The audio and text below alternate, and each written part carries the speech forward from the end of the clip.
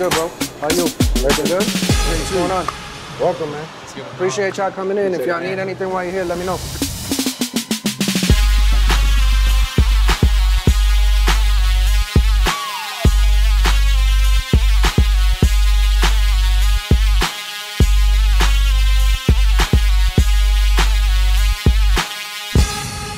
So what's going on? My name's JC. I'm one of the owners for Urban Necessities. What we do is we kind of buy, sell, trade all the things that you don't see every day.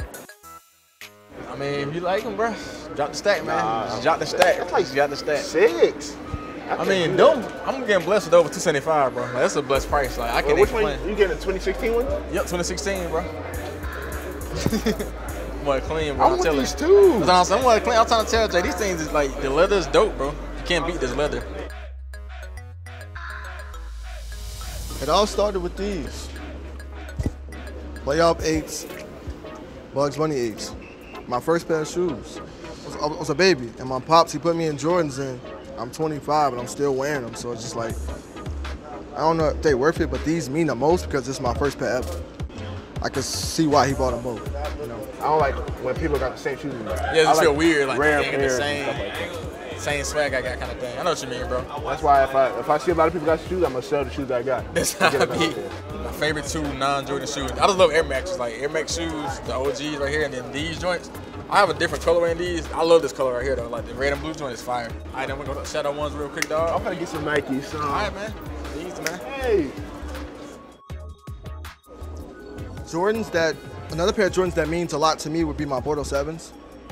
They came out a year before I was born.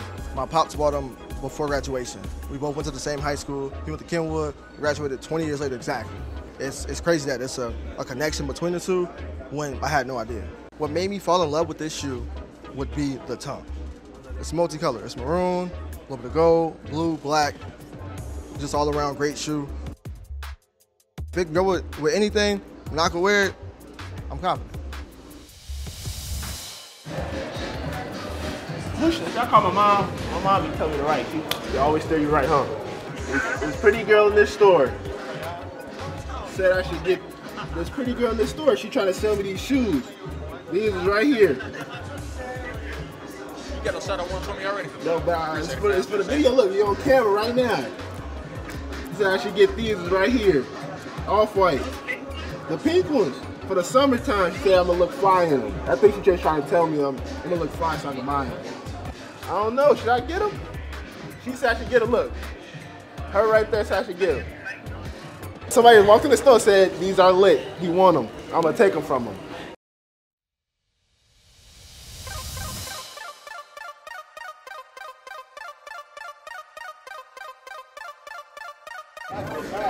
Yeah, the box ain't even that damaged, bro. I thought the box was like crazy. It's not even. Yeah, I was looking. It's not even. I throw every box away. I don't care about a box. I don't have a box at home. I got 30 pairs of shoes in my closet, not one box. I don't care about no box. Mind these beautiful shoes, and they smell good too. The shoe smell, boy, can't beat that. The new shoe smell.